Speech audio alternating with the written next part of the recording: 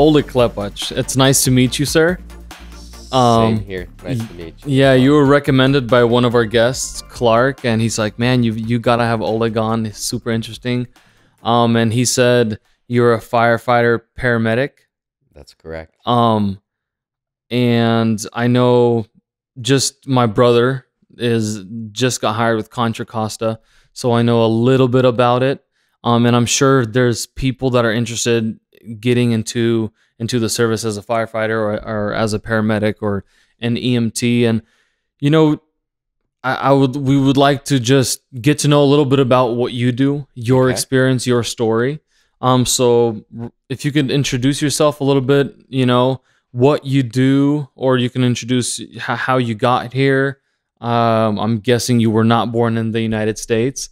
I was not. Yeah. And just a little bit of your story, and then we can go into the what you do and your daily thing. Sure. So my name is Oleg, as you already introduced me. I was born in Ukraine, and at age 13, my family have immigrated, and we actually settled in Sacramento. So we came in June 1991. Okay. And that's the best thing that my parents could have done for me as a kid. I look back and I'm thankful for my parents. I thank God that I live in such a great country. Amen. So with that being said, I went to high school, graduated from Messina High School back in 95, went right to college. I don't really have a college degree. I do have a lot of college credits. So I've taken a lot of college English reading, writing in order to get my language up to speed so I can work in the line of work I am currently now. So as of right now, I work for a fire department, and the fire department works, we basically cover Cosumnes, that's a Cosumnes Fire Department, and we cover El Grove and Galt area. Okay. We run 8 stations, 7 ambulances. We have engine truck, battalion chief, and whatnot. So typical fire department. Okay. I've been with Cosumnes for past 15 years. Wow, nice. So it's been a interesting career. Yeah. I am definitely blessed. Like anybody else would say, I have the best job in the world. Nice. I love what I do, and I enjoy things that is related to fire service, related to EMS, emergency medical services. So we're kind of combination of a lot of things when it comes to fire department. We are all risk agency. So if people have an emergency, they'll just call us for a emergency reason or emergency in their mind. Will still come out in their mind. Correct. Yes. Not everyone is trained, and not everyone, people might perceive an emergency or perceived an emergency, and we'll come out and help them. Yeah. We don't judge them. Even teach them like, hey, this is actually not an emergency. Yes. And we do like to educate community. And so we come out and we do all kinds of emergency, non-emergency, and service calls. Okay. We'll provide that because community needs us, and when they need us and they don't know who else to talk to or call, they call us. Right. And it's awesome to have a good relationship with the community. The people in the community, they can trust the people that are helping them. The taxpayers know where their money's going for, and it's to help them. So I think that's an important aspect in life today. Sometimes the taxpayers neglect the fact that they pay for this service, say fire department or police department, and it's in their interest to have a good relationship with them. Of course. And our service is directly proportional, directly related to community needs. Yeah. So each fire station might tweak their service just a little bit in order to provide for the community, for the needs of the community in that specific geographical area. So I really like how you just went into like a different side of the fire department besides a fire. I haven't talked to anybody like that.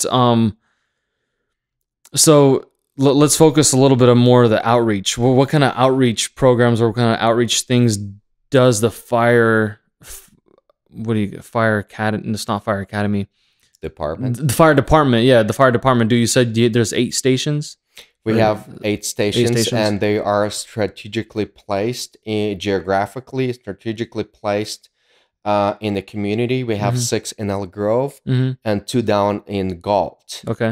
We obviously have more fire stations in the city of Sacramento and metro area as well. Right. And to combine, we have a mutual aid agreement. We respond to each other calls. Okay. We don't have to call and figure out who's going where. It's all taken care of based on our training. So as far as community needs, we provide, let's say, car seats education. We actually install car seats. We have an individual and public educational person who actually teaches and classes and also installs car seats. We do open door once a year. So we basically open door to our community, and anyone can come in the fire station. People actually come in anytime, but we specifically encourage people to come in, kids, and educate them in the fire safety aspect, smoke detectors, CPR, when and to call 911, what is an emergency, and that is education takes place to communities. There are many community members that were not just like me. We're not born in this country. Right. And they may not understand what the fire department does. And how it works. So they may, when they need us, they may not call us. Right. Because they wouldn't think we come. Yeah. Or they would afraid that we'll get in trouble. Okay. But we're not there to get people in trouble. We don't come out to someone's house because they made a mistake, and there's an accident. And we don't issue citations for those reasons. We actually there to help. Right. And we educate them, and that education takes place in non-punitive way.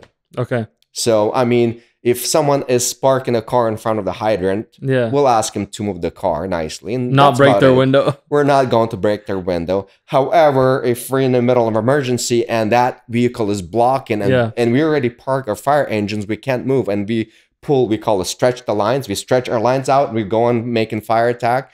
And one of the a driver, or we call him an engineer. He's also he or she is a firefighter also, but they drive the fire engine. So they call them engineers. One of their jobs is to connect a water, right, from a hydrant to the fire engine. Right. So if that vehicle is blocking, they might do a damage, not intentionally. We're not going to go and bust the window. Right. But if that's the only whatever option, it takes. You know what? We're sometimes going to have to break that window and stretch the line through the car if we have to. We'll pay for it later, or it somehow will taken care of. Yeah. What's important is life safety, because our number one goal is to save a life, and life safety is number one aspect. Our second aspect is property conservation. So we try not to damage our property, but sometimes you have to in order to do a better job. Okay. So if we do force the door, which is very common, or break the window in a house in order to gain entry, it's better that way versus, especially if we have a known rescue, because we're there to save a life. How much does life cost versus a broken window or a broken door or any other damage that has happened to a house comparable somebody is trying to save someone's life. Right, exactly. I would agree with that. And so a question I asked before, in your opinion, if we see a firefighter driving down or a fire truck driving down the road, a lot of people freak out. Today I was driving actually, and there's a fire truck driving down the freeway, the highway, and what I've learned is you pull over to the right, but all these people just stop in the middle of the road, and the fire truck is honking. This lady's frozen. She doesn't know what to do. What do you do when you see your fire truck? Well, just like you said, Ruslan, the important to remember our driving etiquette, right? Because it's someone's emergency. Think of this way, what if I'm driving down the road and I have emergency in my house and the fire engine is behind me, or an ambulance or a police vehicle? What would I do? And what I would do, I would try to get out of the way. I would yell at people to get out of the way because they're going to my house. Yeah. My house is on fire, right? I don't want to, sound bad, but sometimes you got to think that way. So by the law, you have to pull over to the right. Okay. Now, people do freeze up. They don't understand sometimes, or they just panic. We understand that. We're basically using lights and sirens. We're asking their permission to move over so we can get to our emergency. Not necessarily our emergency, but somebody else's emergency. Right. Okay. Whether it's emergency or not, we'll find out later as we get there. But in order for everyone to to be safe, it's best to pull over to the right. Some people can, I understand, because of the traffic. Then maybe just if they stop their vehicle where they at, will try to get around them safely. You might have seen the emergency vehicles do take oncoming traffic. Yeah. It's dangerous, but we don't want to create dangerous situations on the road while we respond. We call it code 3, lights and siren. Yet at times we have to, in order to get around the traffic. Okay. Especially like right now, I was coming to your house and there's a lot of traffic, and if there's an emergency vehicle, you're going to try to get over as far as right as you can. You know, sometimes it's impossible. Right. Because sometimes other drivers may not see you. They might look at you like, hey, why are you trying to cut me off? And it does happen. That's true. So we have to be careful, and kind of remember, best way is just pull over to the right and stop. Yeah. So what is a typical day in your station or as a firefighter? Fire station. So our shift starts at 7 a.m. We work 24-hour shifts. 2 24-hour shifts. So we work 48 hours. We call it 48-96, meaning 48 hours on, 96 hours off. 2 days on, 4 days off. Okay. So 7 a.m., that's when we start our shift. About 6:45, I'm usually at the station. I try to get in sooner, so the guys who are coming off the shift, they get to go home by 7, hopefully. They don't have to wait for me unless I'm coming from a different station. Okay. Which does happen. So if I come in, I relieve a person who is working in, or whoever's supposed to be working in that spot. Let's say if I'm working on an ambulance as a firefighter, paramedic, I'll relieve one of the paramedics on the ambulance. He or she gives me, we call it turnover. And they tell me, hey, this is what we had, what kind of calls we have, this is what equipment we used. And then I'll go in and I'll check out the equipment. Same thing on the fire engine. We go in, check out the equipment, and we are response ready. By 7:15, we're pretty much ready. Now, if we have a call in between, we'll just respond to a call. We don't ever delay response call. So 7:15 rolls around. That's when the captain goes in the office and they do conference call. So by that time, if there's any issues, we'll let the captain know if there's equipment or any other issues that could be addressed so we can fix it as our day goes by.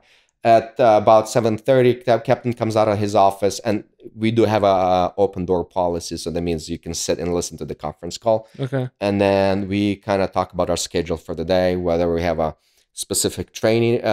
Usually it's a multi-company, or we call it department-wide training, or we have in-house training. We can pull our hose right in the house, right? We have a time to work out. We have a time to eat breakfast. We have a time to right before lunch, or after workout. Usually when you already have a workout, you might as well get a training done, right? Pull some hose, put a gear on. We have a minute drills. All the gear has to get on you somehow magically in 1 minute, right? Or under a minute. Usually it happens, and that's been drilled in our head starting in the academy. Right. So, and then lunch goes around. We have a little break for lunch. So usually in the firehouse, we cook our own meals. Oh, okay. So usually guys bring their own lunch. Same thing with breakfast. We had a little lunch, and then in the between, I'm sure you have a couple calls. And then engine company usually goes to shop before dinner, and we pitch in our money. The department does not pay for our dinner, so we pitch in. Typically, it's $7 buy-in. Each guy puts in $7. Collectively, go in. We buy dinner, whatever we decide. We don't usually have steaks or lobsters because, that's expensive. So we kind of on a budget. So sometimes we do splurge on the holidays. So Thanksgiving's coming up. Yep, exactly. So we basically before dinner, we cook up a meal, whether it could be team effort or one individual, does not matter. We eat our dinner and wash our dishes. My mom doesn't work at a fire station, so she can't wash your dishes. We wash our dishes. We do keep it clean. We clean up after ourselves. Sometimes you might see dirty dishes on the table or in the sink. Usually it's guys who are in the middle of dinner and they got a call. Okay. And it's not because they're lazy. It doesn't happen that the guys just eat and leave. Each person cleans up after himself or herself. Do you guys take turns cooking or cleaning, or how does that work? We do turns cooking. Usually if I cook, then other guy would clean, or vice versa. As far as clean, we clean as a crew collectively. Even the captain, each station has a captain. Even captains, there are supervisors, leaders. They do actually. I don't know any captain in my department that I know of that would not help you.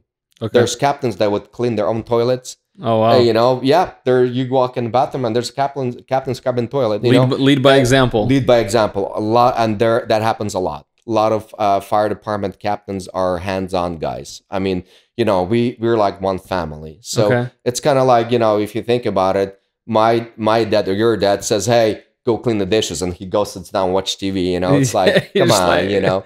Where usually, you know, you guys finish dinner, you know, as a family. One guy gets dishes. Maybe your mom helps, you know, your dad to wash them, clean them, put them away in the dishwasher, whatever. You know, it's a team effort. Yeah. Firefighting, including everything around firefighting, it's a team sport. Okay. There's no I. It's usually us, we, you know, type of a deal. So a question, a weird question, maybe. Every time I see a truck, it's super clean. Do you guys wash them every day, or how does that work? We wash them in our department. We wash them as often as we need to.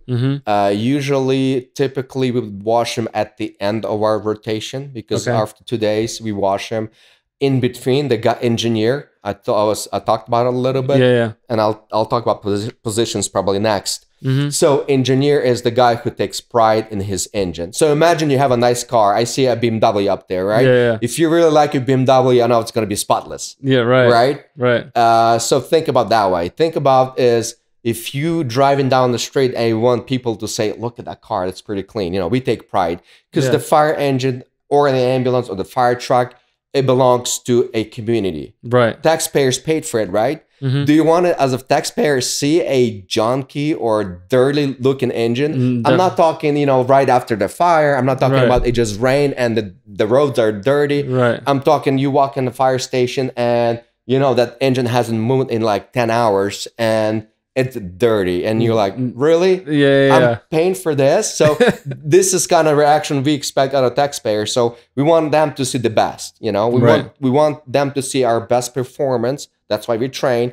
We're kind of their insurance policy that we don't have to use. But when they call us, we are expected to perform at the best of our abilities, right? Not, well, I'm kind of, you know, somebody's calling me. I guess I got to go. I'll see you at 8:30. Yeah.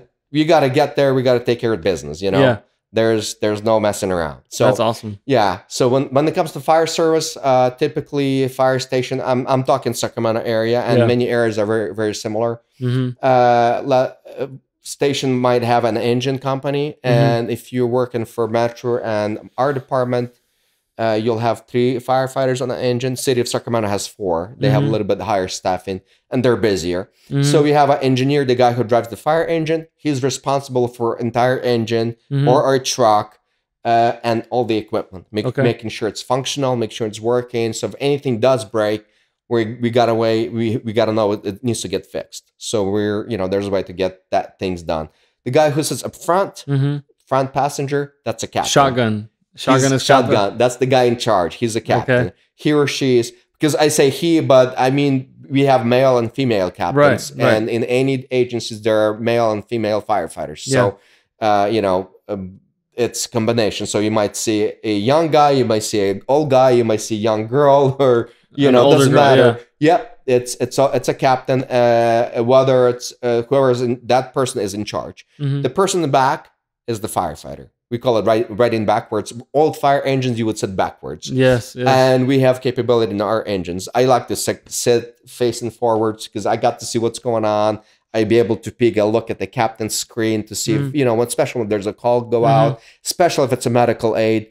I want to know what's going on. If somebody calls in and says, "I'm on medical aid," you're kind of showing up without knowing what's going on, versus like somebody says, "Well, I have difficulty breathing," or "I have a chest pain." So I kind of, at least idea, I can prepare myself and at least be ready or at least have some general idea. Okay, well, I have a plan. Yeah. Versus you walk in and you expect a fall, and now somebody says it does happen.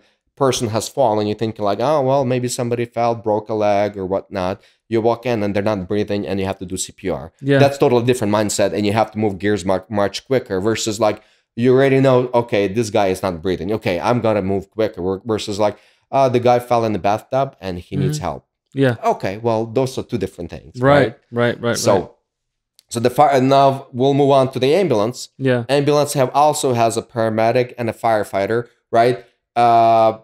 We have EMTs and paramedics. EMT, emergency medical technician. Basically, it's very difficult to compare in a hospital setting because it's a little different. EMT would usually help paramedic, the assist in paramedic in any skills that needs to be done. Paramedic is advanced level and would be highest medical authority on the scene of an emergency. So even sometimes when paramedic is on the scene and the doctor comes in and he or she says, "Hey, I'm a doctor," we might ask them politely to leave. Wow. Unless Really? unless they are willing to take liability and take care of the patient and jump with us in the ambulance Yeah. and treat and transport that patient to the hospital. Right. Then we're definitely will, unless we know it. Example being a couple of weeks ago, there was a vehicle accident and it was fatal collision. The doctor who came out happens to come across that. He was emergency room physician and he was known by paramedics. He came up to the ambulance and says, "Hey guys, I'm Dr. So-and-so." They're like, "Oh yeah, we know you. That one is fatal, so you might want to work on that one." And that's perfectly fine. Okay. That doctor will take the liability on him or herself, basically. So there's a lot of liability when it comes to that because we have to perform to our best of our ability. We cannot just walk up to a person and say, "Well, I know you're sick, but you know what? You don't need an ambulance." It doesn't work that way. Or like, we don't feel like helping you this way or another way. Right. We have to provide service. Whether, there are some issues with that individual, whether they mistreat us, we are professionals. We're being paid for this. Taxpayers are expecting something out of this, actually a lot of it out of this, and we have to perform to the best of our abilities. That's awesome, dude. Honestly, Oleg, it's so nice to hear like your how you think about this, like that a firefighter, a paramedic wants to be there and he knows that he's expected to perform at it with quality and to the best of your ability, like you said. I think me listening and people listening to this it kind of reassures us in our fire department and our paramedics that, hey, they're getting the training they need, they're helping us out. And I mean, I have no doubt, because just seeing calls being answered driving on the highway, or fires, being answered, you never see a firefighter think twice before, they know what they got to do. They run in the house, attack the fire, or get under a car to try to rescue somebody. So honestly, I appreciate that, and thank you so much for that. Thank you. The next thing is why the fire department? You came to the United States in 91, graduated in 95. If I had to bet somebody $1, I'd bet them you were the first Ukrainian firefighter in Sacramento. Yes, happens to be one of the first Ukrainian firefighters out of the immigrants they came at that time. Yeah, why the fire department? How did that happen? It's a long story. See if I can make it short. So I did wanted to work in the medical field. Okay. And I wanted to be a doctor, but I don't think I would be able to. Well, first of all, college and the cost of college and all of that combined, it was kind of scary. It was for me. It was kind of scary. Yeah. Now, what has happened was my uncle. He was a firefighter back in Ukraine. He has passed since. But I've talked to him numerous times, and I was inspired by him. And then I took EMT course. That was back in 1997 at Sierra College, and that's something I wanted to work on an ambulance. Okay. And I still was in Ukrainian or USSR mindset that doctors work on ambulances. Right. They still do in Ukraine, but they do paramedic work. Yeah. I'm not trying to discredit them. It's just if you place a doctor on an ambulance, the doctor will do as much as paramedic, because there's only so much you can do in the back of the ambulance. Right. Until you reach emergency room. You only have so much resources. Right. Resources. So. And so that's when someone comes up. It's it's more than 20, probably 40 or so. Back in 70s, someone decides, say, hey, why don't we train these guys and call them paramedics, and we put them on ambulances. They can do as much as a doctor. Yeah. Or at put them at the scope of practice that they can do this much because that's all they need to do. Because in reality, there's few things they can do better, but that's something that can be taken at emergency room, or if you have a doctor, based on statistics, there's only so many procedures. So it doesn't make sense to have a doctor on an ambulance. Right. And then, imagine your ambulance bill. Yeah, exactly. Having a doctor. You become a doctor, you spent so many years in college, and now you can't just make $20 an hour. I'm just giving you an example. Right. Work on an ambulance. You're never going to pay off your student loans. Exactly. So now, and it totally makes sense. The system works. The system isn't perfect, but the system works. So anyways, I went to Sierra College, got my AMT, and I decided I want to work on an ambulance, and my English skill wasn't the best. Yeah. So I decided that I'll get married. So 99, I got married. I can't get a job, I'll get married instead.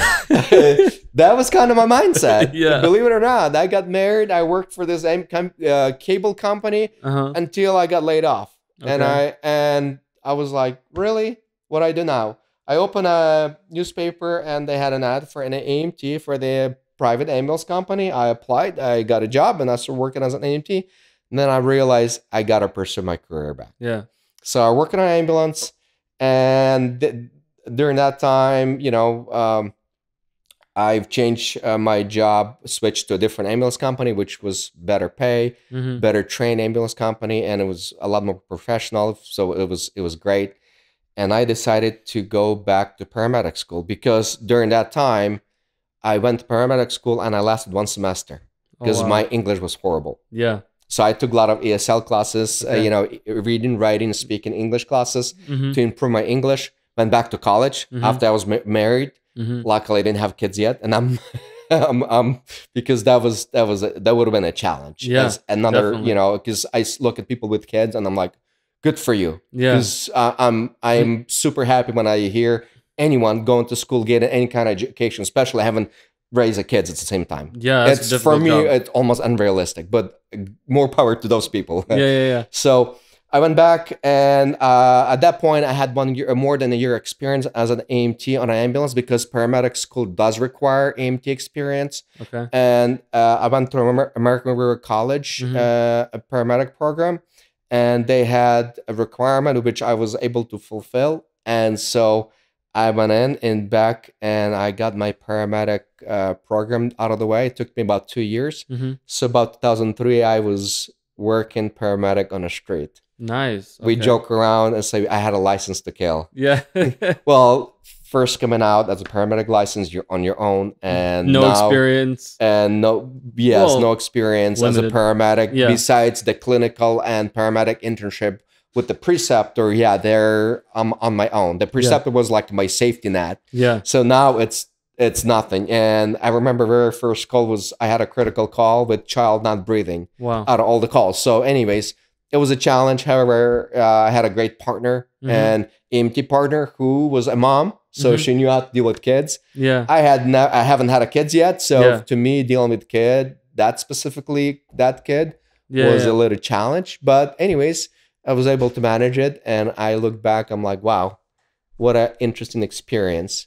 That's awesome. So you went to paramedic school. Did you get hired as a paramedic?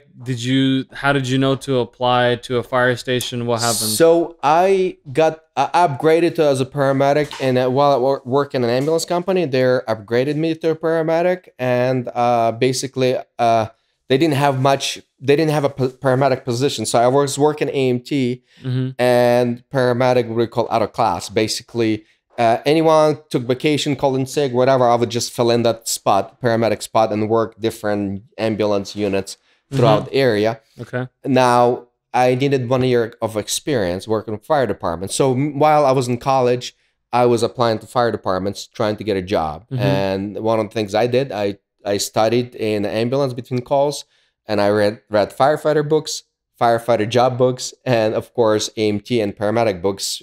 Anything I could get my hands on, I was reading. Back then we had no internet or tablets. There was no Facebook. Yeah. So there was a lot of book reading. So I have different, basically few departments offered me a job. Eventually But one department that I chose to go with was at that time was Elk Grove Fire Department, Mm-hmm. which eventually we merged with another department, the City of Galt, and it became Casunas Fire Department. Mm-hmm. So that's the part I'm currently working for. And when they offered me a job, and I talked to the captains and the chiefs who offered me a job, I realized that's the department I want to work for. Wow. And I've Nice. been there for past 15 years. Wow, that's awesome. Quick question, backtracking a little bit. You said 2003 you graduated as a paramedic. Um, 2001 happened before that, 9/11. What were your feelings, or did anything change? Did you still want to pursue the career? There was a lot of people in the service, firefighters, EMTs, lost their lives and still live with the after effect Mm-hmm. of what happened. 2000 September 11th, 2001, I was driving in my car Mhm. to work. I was working for the ambulance company, and I just turned the corner, Marconi and Hav. I remember as it was today, kind Yeah, of, and I had a music on, and it was early in the morning, yeah, and all of a sudden emergency broadcast came across, and I could not believe that what was happening. yeah. When I got to work to the ambulance station, I was watching the news, and it was just unrealistic. It was like in a horror movie. That actually made me want to work harder Mm, to pursue my career. okay. So it was So an encouragement for you. it was, yes, unfortunately it was. And as we know, 343 firefighters have died. Yeah. And like you said, long term effects, a lot of firefighters are still dying as of, especially New York, or any of those firefighters who were helping at ground zero.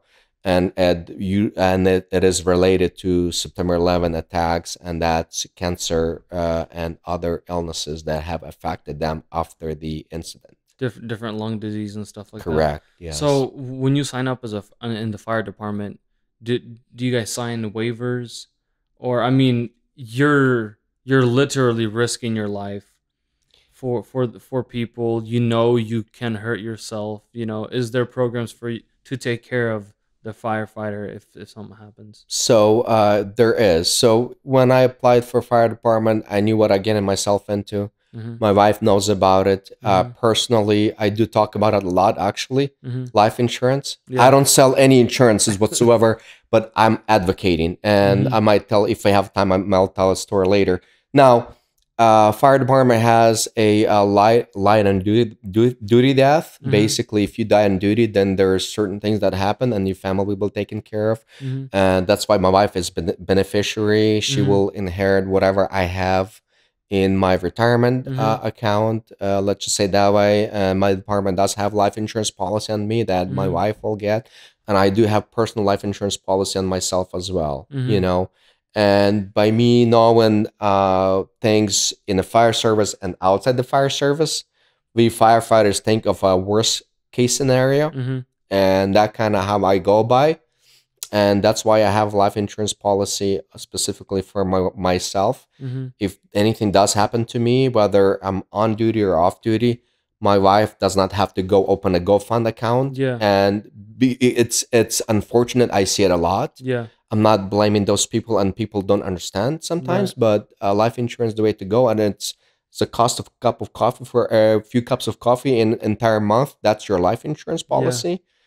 That's not that difficult, Yeah. to get. And so I do have specifically for myself, Mm-hmm. and my wife doesn't have to go around open GoFund account and or worry about getting a job. I'm the only sole provider for the family. My Mm-hmm. wife is stay-at-home mom with kids, and if anything does happen to me financially, nothing will happen in my Mm-hmm. wife in my wife's life and my kids' life.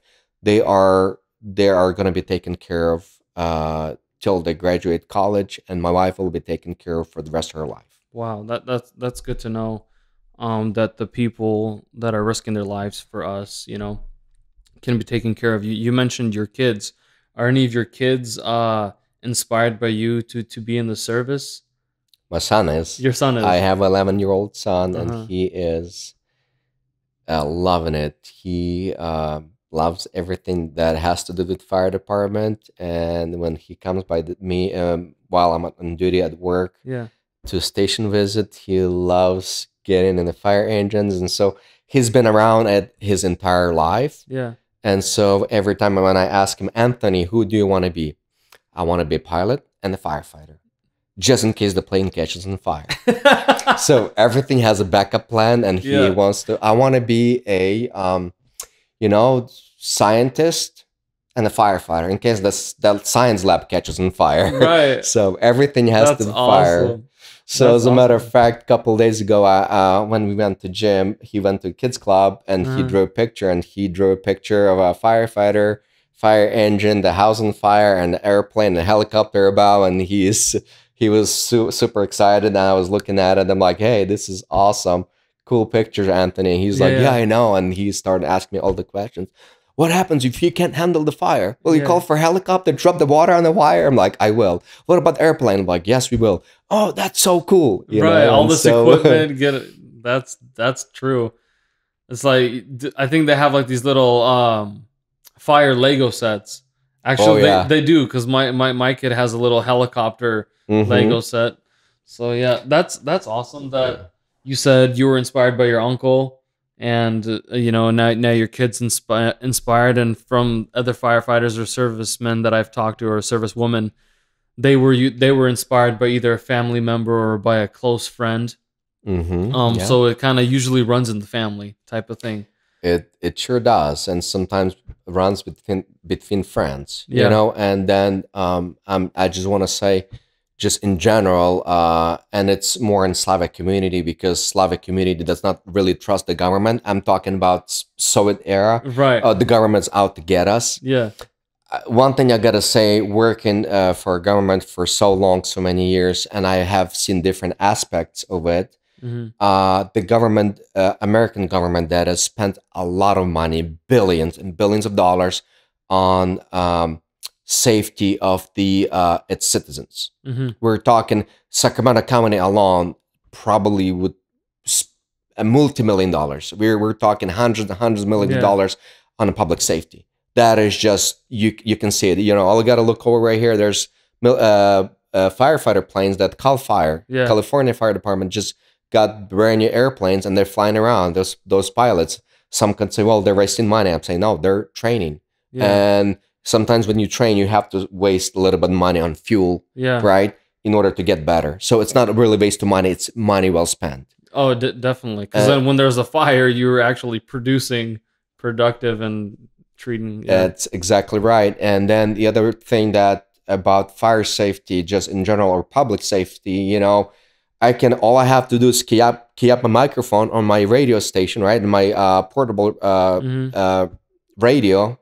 And I can ask dispatch, I need a helicopter. And dispatch is going to come back and say, I'll get you a helicopter in 10 minutes, in 5 minutes, and the type of a helicopter. Or whether a helicopter will come or not. Versus in some countries, I'll say Ukraine, that's where I'm from, that may not be unrealistic.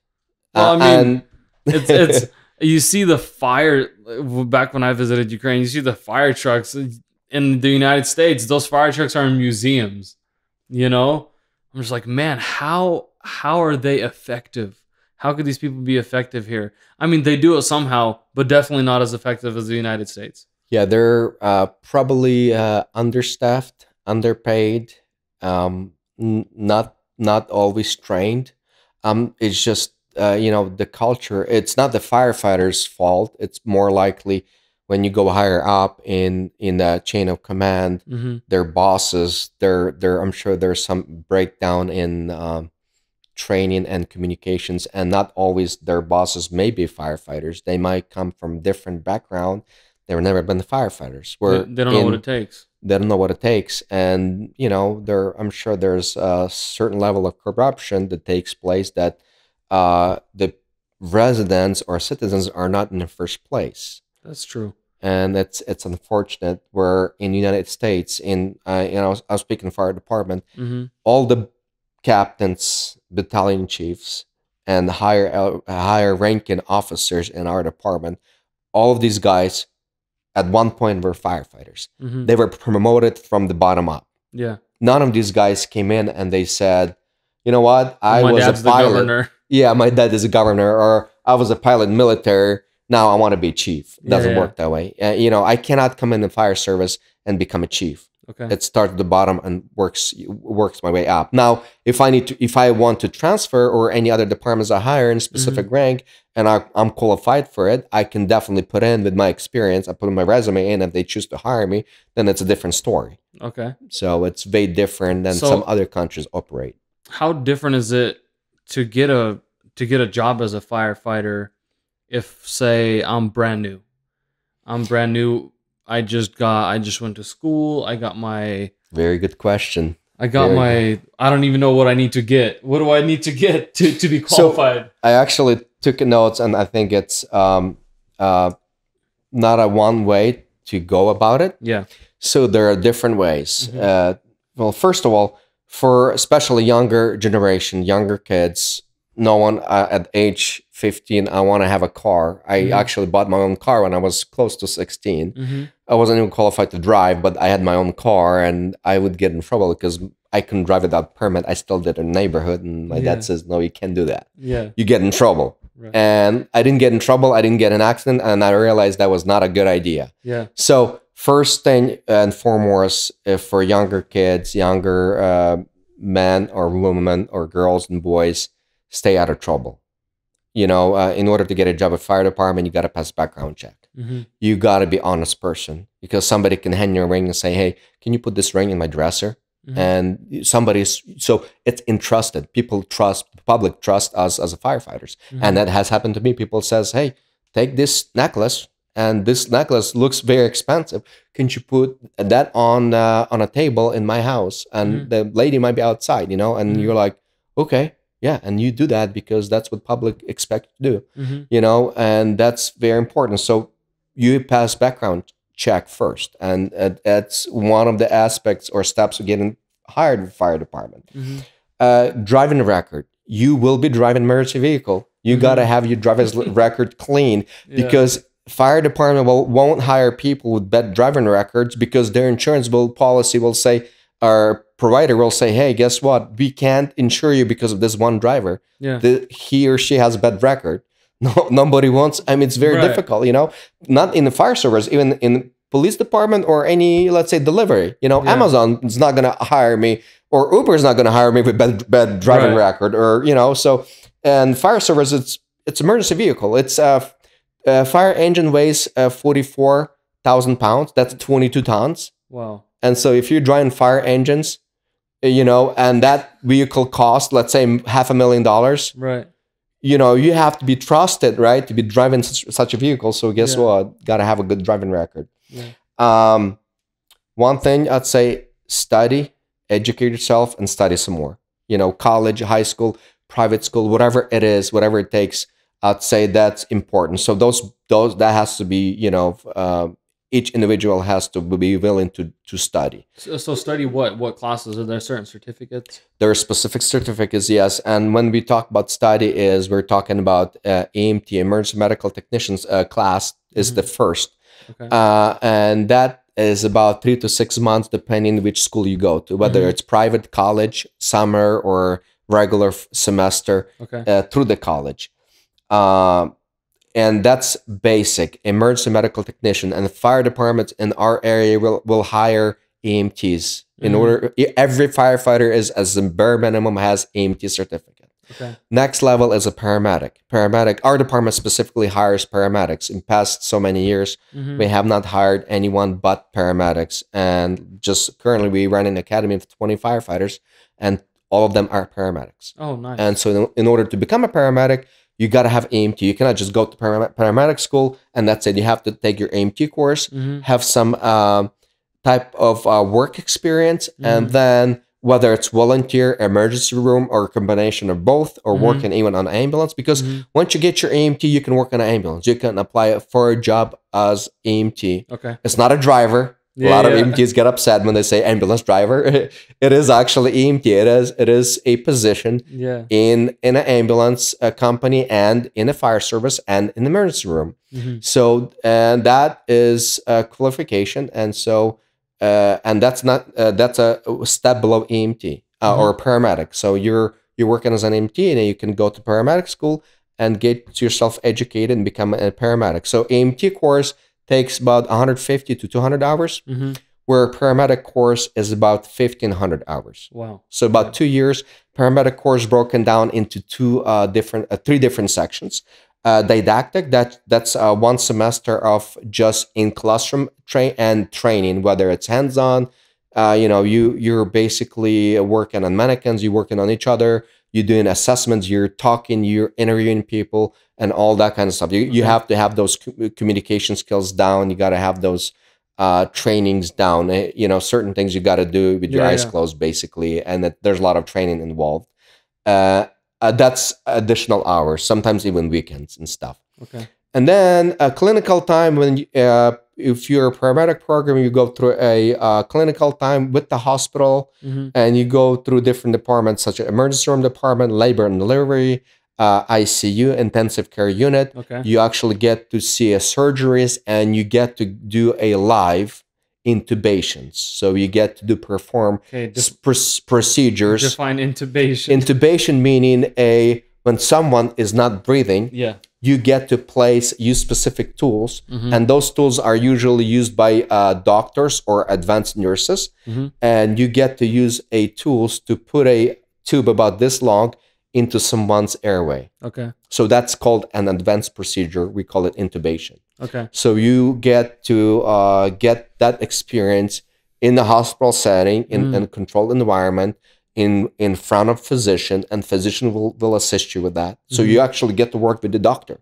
Oh, nice. As a paramedic, you get that training done. And then your last step is internship. You get to work on an ambulance with a preceptor. You'll be there's usually 2 guys working on an ambulance. Define preceptor. Preceptor is a teacher. So currently, we call a teacher or field training officer. Okay. Depending which area you work in. Our department we call both paramedic preceptor. So I'll get a paramedic student, and I will train him or her for 480 hours. Oh, 480? 480 hours in ambulance. Okay. And they have to have 40 advanced contacts. We call it 40 ALS contacts. So it's not just 40 patients, but they would have to start an IV, which is advanced procedure, intubate, do a CPR, or any critical patients. They got to have 40 critical patients in order before I can sign them off, before they can take their test to become a paramedic. So they might have their 480 hours, but they're at 35 critical patients. They need to keep going until they got to keep going. Okay. 480 hours is the bare minimum. Okay. And then you become, and the difference is paramedic and EMT. EMT has certificate. Paramedic has a license. Okay. And paramedic is licensed, and paramedic works under a doctor license. Okay. EMTs do too, but paramedics are basically our extension of a hospital in a field, basically. So. As a paramedic, if you have any questions, you can contact a doctor, a physician at the emergency room, and we call it base hospital physician contact. And you can consult about whatever issues you have or questions, whatnot. Sometimes there's discrepancies. Sometimes there are certain things they're kind of not a black and white. They're kind of in a gray area. Yeah. And you got to figure out, and you got to ask the doctor, "Hey, doc, I have a question. What do you think? Yeah. This is what I think. What do you think?" And doctors say, "Yeah, I agree," or say, "You know what, let's just bring the patient in." Example being, I had a patient and I said, "Hey, doctor, I don't think this patient's going to make it." And the doctor says, "I think you should bring the patient in." And I did. And as soon as I brought this patient in, within a few minutes, doctors declared him. That happens. I'm not being, I could have declared the patient at the scene. However, doctor chose that there might be something else done. And the doctor did the same thing what I did. He administered same medications.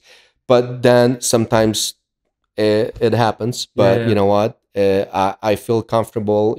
Either way, it would have been fine. However, doctor felt more comfortable with, bringing the patient into the hospital, which we did. And that was perfectly fine. Okay. So things do happen. And yeah, there's a lot of stories which I cannot get into for reasons for time, but all that. So we talked a little bit about education. We get our education down. You get your EMT, then you get your paramedic license.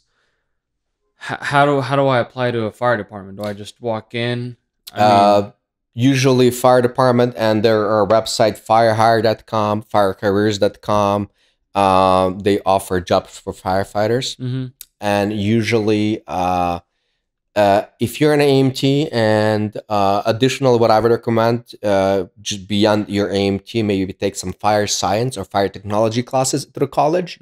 Colleges do also offer fire academy. You get your firefighter 1 certificate, you have a higher chance to get hired. As a paramedic, you have a lot higher chance to get hired over AMT, specifically for departments who are trying to get paramedics in. As a paramedic with additional training as far as fire science classes and also fire academy and firefighter certificate, you have the more experience you have, the more higher chances you can get hired on. And also we partner, our department specifically partners with Kasunas River College, and we have their students go through our internship. We call it Fire Internship Program. Oh, okay, nice. And they also come into the fire station. They do ride-alongs. They live a station life with us for 24 hours. So they're exposed to the real ways of a firefighter. Everything that we do, they get to do. It's not almost everything. If we have a major fire and it's very dangerous, we'll ask not to come in. Right. Like if we have a grass fire and it's manageable, they'll be able to take a nozzle and fight grass fire, vehicle fire. So they get full exposure. Okay. They get to see everything we get to see. Nice. Which is great. I've heard of like volunteer stations. There are volunteer stations. Our department does not have that. In Sacramento County, there are a few. Wilton Fire Department has volunteer stations. Walnut Grove, Harold, those southern departments in southern Sacramento County. I'm sure there are some in Placer County as well. I don't really know exactly which ones. Okay. But they were, you can definitely get in those, and that is a great experience as well. Probably not going to get paid. Some department might compensate for something, but definitely a great experience. So if you're an EMT, you can be working on an EMT and then volunteer as a fire at a fire station. Exactly. Is that experience valuable? I mean, very valuable. Okay. You cannot put a price on experience. Okay.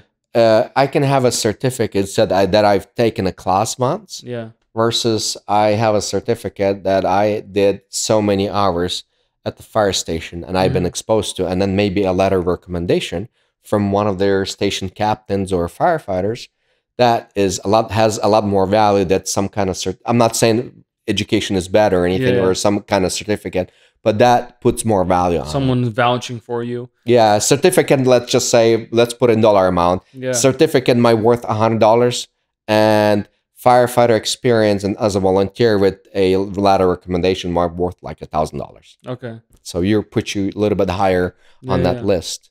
Nice. At the end of the day, if you think about it, the chiefs and the captains who are involved in the hiring process, they get to pick. And they're like, well, this guy has this much. If you take all guys look pretty good, but this guy has this much and this guy has to offer a lot more, chances are the guy has to get to offer more. More likely will get a job. What does the interview look like? Is it like your regular job interview? Or how do they interview? I mean, do they make you do pull-ups, push-ups? So the process is, it's a very good question. It's a multi-step process. It's not a single step. When you, example being when I wanted to get a job at the pizza, I worked for a pizza not too far from here. Yeah. As a pizza driver, I walked in and I talked to a manager, say, hey, I'd like to get a job here. My buddy works here. He's the one probably who we already talked to. And we sat down, we talked, and he says, can you come in day after tomorrow at 5 o'clock? Sure. Okay, well, when you come in, we'll give you a t-shirt and we'll get you training done. That was very, it was a good experience for me. And I'm not saying it's a job, right? It doesn't matter what kind of job, it's an honest living. Or just the extra money that you make honestly, which should make anyone should feel good about it, right? Be proud of, and I'm proud of, even though I was just a pizza driver, it doesn't care. You gotta start somewhere. But guess what? As a pizza driver, I had to look for an address. As a paramedic, as a firefighter, we still get to look for the address, right? The same so thing. you kind of under stress something. So back to the question you asked me. Could you? I kind of forgot already. Yeah. So the interview process. So the process. Okay, so very simple. Apply for a job. Take a written test. Okay. physical agility test. Okay. So it could be pull the hose, dummy drag, run up and down the stairs, or walk Okay. up and down the stairs, pull the hose with the rope, right? Up and down, right? You could climb area ladder, type of a deal. So physical activity test. Now currently there's standardized called CPAT test, which is also here in Sacramento area. And they actually, you can look it up, CPAT test, and it's a physical agility test, and you can look it up online, and they'll walk you through exactly what the physical agility test is. You can fail if you look at it. Yeah, you look at it, train yourself. You train yourself, you can fail, right? And the next step, once you pass that, it's usually oral interview, and it's a panel. So you might have a few different individuals, 3 or 4, 3 or 5, depending on the fire department, and they might ask you different questions. When I walked in, they asked me specific questions, and I was like, oh, I am getting a job in the fire department, but also they asked me paramedic questions. And they can say, well, can you show us what AKG is? And can you draw on a piece of board, on a piece of paper, and show us what it means to you? And I told them, okay, this is what it means to me, whatnot. And they can ask me, can you tell me protocol based on, this experience if you have this kind of patient, and then kind of situational questions. You have this kind of experience, you have a patient who needs to go to the ambulance, with the ambulance to this hospital, but there's issue, and how would you deal? So kind of situation questions. How would you react to specific situations? Fire station life, a guy borrowing your CDs because he wants to play your music, right? Yeah. And how would you handle it? Or somebody hands you money and says, go put it in my house, and somebody says, well, where'd you get the money from? So a lot of situational questions, a lot of questions. How would you react? Honestly, they want you to be honest and see your honest, feedback. And then once you pass that, they offer you a chief. When somebody says, I'm going to chief oral interview, it's a big deal. Oh, wow. Chances are you are getting a job. Once you go to chief oral interview, and if chief says, okay, we are offering you a job, you are going to get a job, but you're going to pass a background test and medical exam test and psychological test. Oh, wow. You got to pass those. And that entire process may take about 6 months from the day you fill out an application to the day you're going into academy. And then academy, first day of your academy, once you have a conditional job offer, you start academy, and it's like Christmas. For me, it was Christmas. I got all turnout gear, I got a helmet, I got all kinds of stuff. I was like a kid in a candy store. And it was amazing. Now, about 6 month academy, and you get to learn a lot of stuff. Now you're becoming firefighter. You get in another department. Your job is to be in academy. You're getting paid to be trained in academy, which is awesome. Once you finish your academy, you graduate. And you have 1.5 years of probation as a firefighter in department. And once you pass your probation, you're fully qualified firefighter. Wow, you're not like you were saying, licensed to kill when you're becoming a paramedic. But it's nice that it sucks that the process takes so long, but it's nice knowing that they really care about who they hire. And you were saying we only hire honest people and people with good records, good criminal records or no criminal records, good driving records, and all this type of stuff. I think what you've shared today is going to help out a lot of people, because some people want to join the service or become a firefighter, become a paramedic. They don't know where to start. Maybe they don't have somebody in their family that's been in the fire, in the fire service, and nobody's shared these things with them. So then info you've shared is very, very valuable to many people. And I bet, you can't find this kind of info only on this podcast. I mean, nobody's out there sharing, and sometimes people are intimidated by a firefighter. They're usually big, strong men with a bunch of gear, and like, I don't even know what to ask this man. So definitely appreciate it. I want to thank you for coming on today and sharing your experience. Thank you. Yeah. And also, if you guys have any questions, just comment below or DM us, and we can forward them to Oleg, anything specific. And Oleg sounds like a very informative man. I'll be more than happy to assist. And I've sat down with many guys from our community, and we had a cup of coffee, we had a little talk. And some of the guys that I sat down with, they are currently working as a firefighters. Oh, nice. And paramedics in the area, or in Sacramento or greater area or Bay Area. Okay. Awesome. Thank you again. Thank you so much for your service, and keep up the good work, if I can say that. Thank you. All Thank you. I right. appreciate it. Thank you.